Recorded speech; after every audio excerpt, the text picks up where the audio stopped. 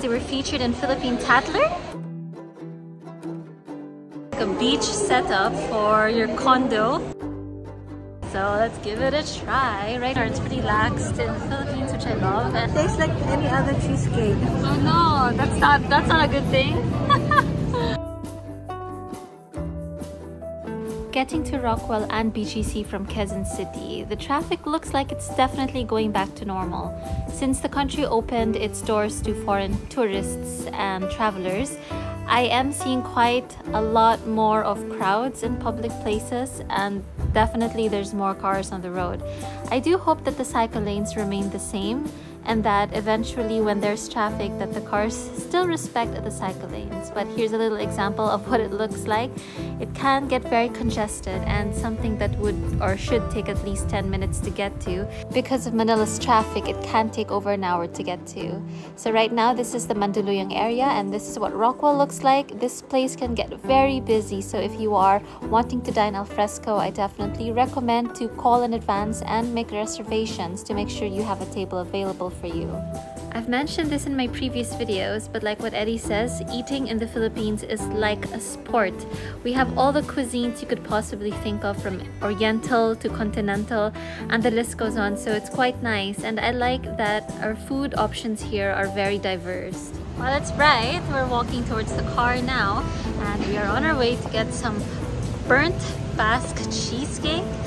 The chef is Chef Chell, and I discovered him online because they were featured in Philippine Tatler, and so I hope that the cake will be very quality.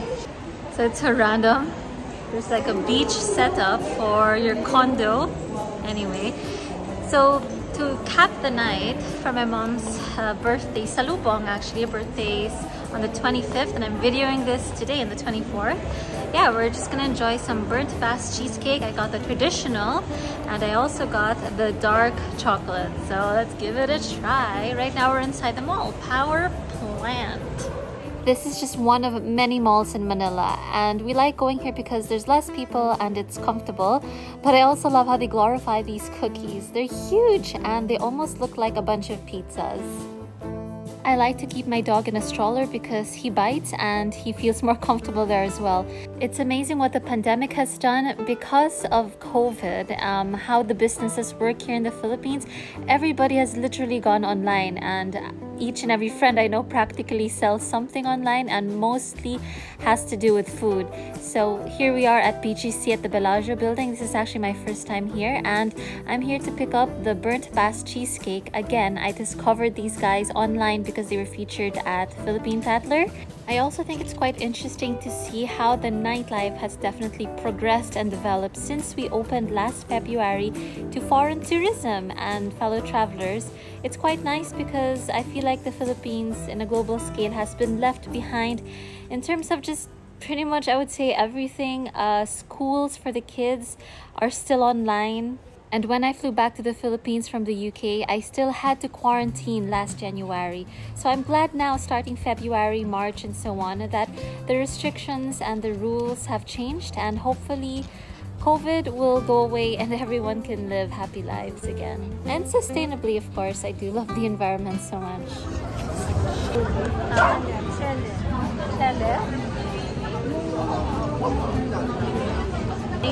We are in Dinan de Luca, and we've decided to just chill out here so we can enjoy Mama's burnt cheesecake. I know it might seem a little formal casual, but what I love about the Philippines is that it's pretty chilled out. So even if this cake is not from the restaurant, yeah, the servers just allow us to stay there, and it's quite a nice thing. And yeah, the cheesecake is looking delicious.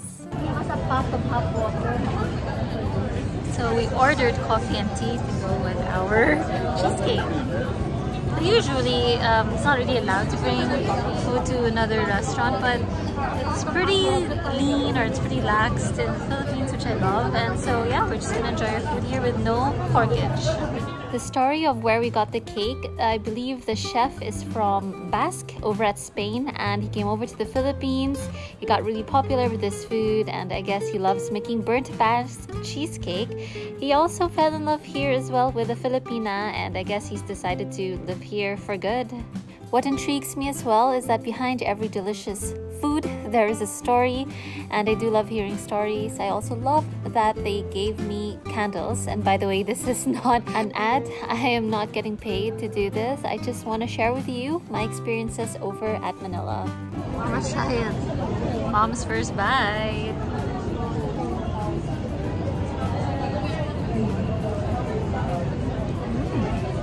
Good.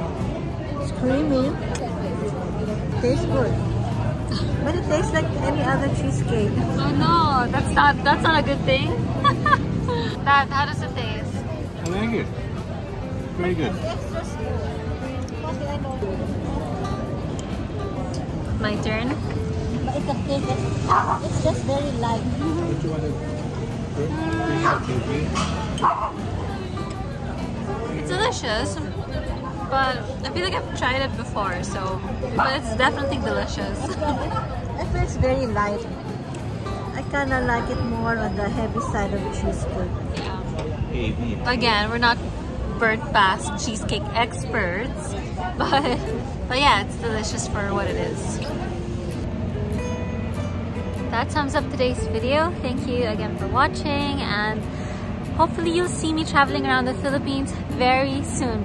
Even if it's very beautiful here in the city, it's just not for me. Definitely, I do prefer going up mountains, jumping off waterfalls, and just being able to explore the marine wildlife as well. So diving and perhaps surfing as well.